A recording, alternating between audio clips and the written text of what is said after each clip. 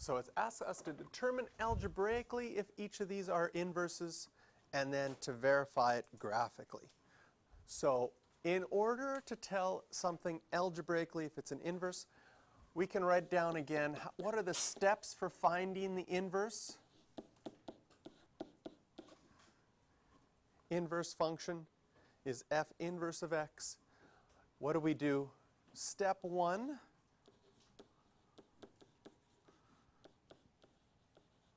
is you'll switch x and y, and then step 2 you'll solve for y. So in part A, to find out if y equals x minus 6 divided by 3 is the inverse of y equals 3x minus 6, if you start with y equals 3x minus 6, switch the x and the y, and rewrite it as x equals 3y minus 6. If we solve for y, so I'm going to add 6 to both sides, and then divide by 3. Add 6 to both sides, divide by 3 equals y. This is the equation of the inverse.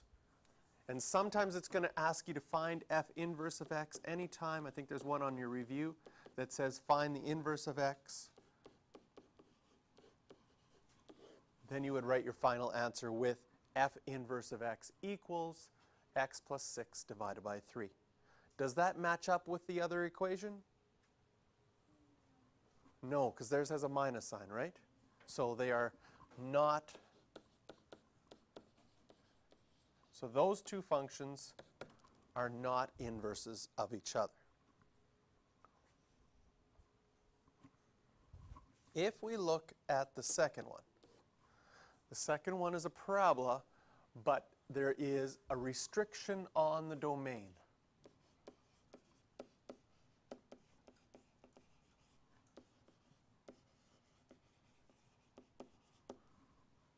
So that second equation, it's a parabola, but it's only half a parabola. It's only the parabola part where x is bigger than or equal to 0. We want to see if this and this are inverses of each other. So again, I'm going to start with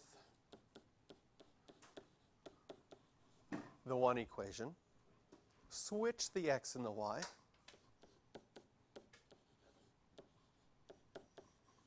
and solve for y. So in order to solve for y when there's a y squared, move the 3 over. That gets us to a negative y squared. In order to get rid of that negative, we either have to divide by a negative or multiply by a negative. So I'm going to multiply by a negative.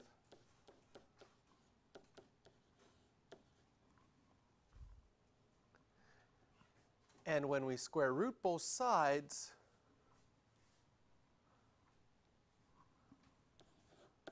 we put plus or minus in front.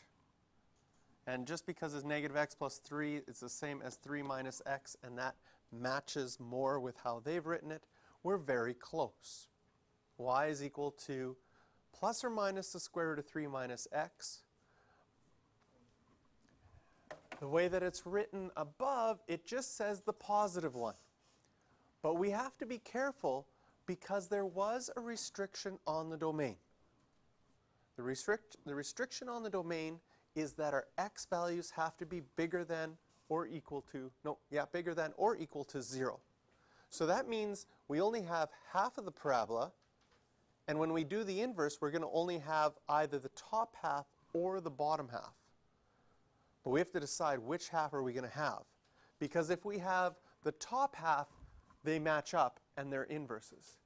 If we have the bottom half, they won't match up and they won't be inverses. So algebraically, yes, sorry. Why did negative x plus 3 become 3 minus x? It doesn't, when we're adding and subtracting, the order doesn't matter. Like 2 plus 5 is the same as 5 plus 2. But why does it matter what order it's in? It doesn't matter what order it's in. I just rewrote it like that because I knew this one was written that way, just so that it matched up better. But it wasn't, you could write it as negative x plus 3. Okay?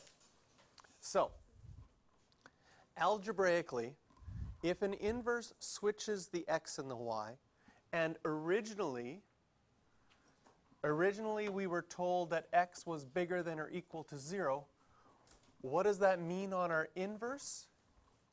Well, if you switch x and y, it would now mean that on our inverse, y has to be bigger than or equal to 0.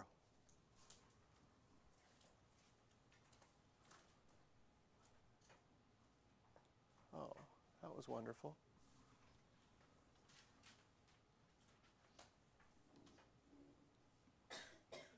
If y is bigger than or equal to 0, this means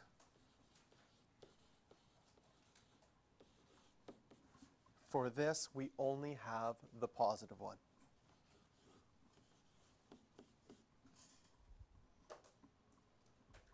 Does that make sense?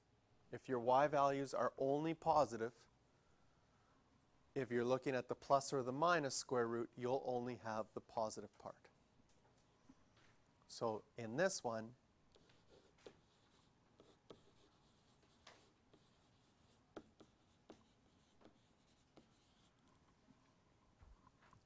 now in part B, they say to verify these things algebraically, verify them graphically,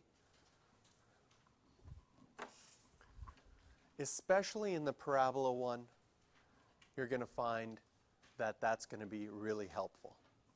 But let's do the first one first with the lines. The original line was y equals 3x minus 6.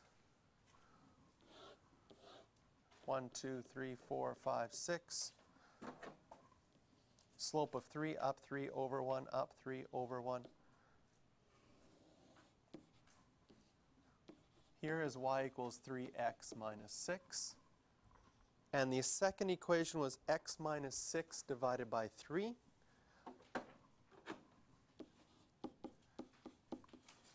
I'm going to take that equation, I'm going to divide the x by 3 and write it as 1/3 x.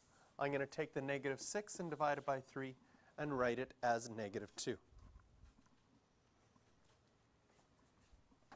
What does that mean? That means that we have a y-intercept of negative 2. We go up 1 over 3, up 1 over 3.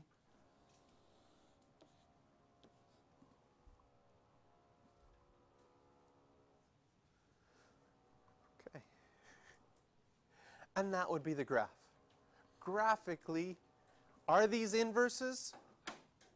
If they were inverses, we would have reflected over this line, y equals x. And these places where graphs cross that line would have to be the same on both of them, and they're not. So graphically, we can see this one is not a flip over. Other things that you can use as a check graphically, you see that here on our green graph, we have the point 0, comma, negative 6.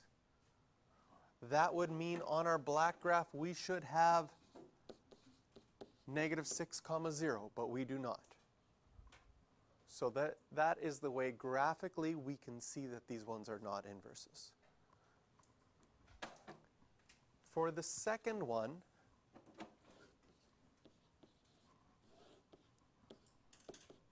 we have our parabola, which is negative x squared plus 3. That's a parabola. The negative is going to flip it down. The plus 3 is going to move it up 3.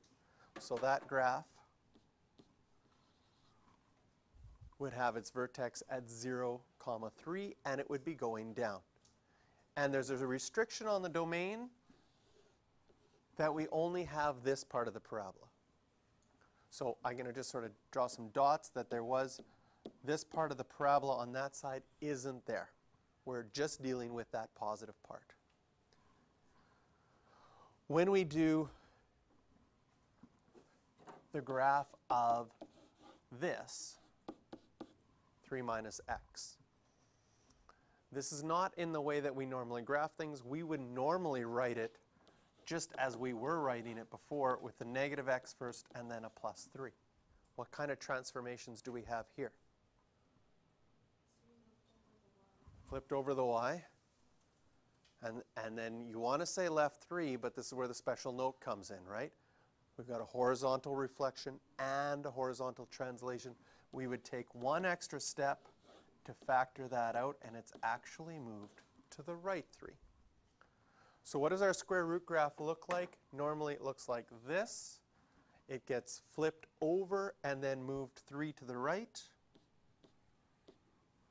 Draw it in green.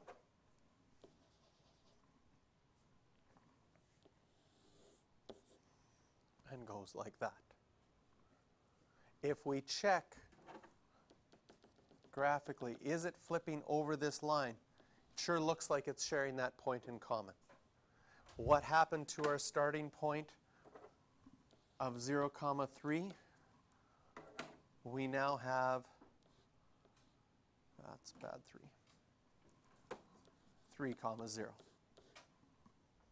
Everything appears to have switched properly. So that way we can see graphically that this one did work. Okay, the questions you can do for this one are 7, 8, 11, and 13. I have a little note that 11 and 13 are worded a little bit different, so they're going to make you think a little bit. So 11 and 13 are a little bit thinking questions.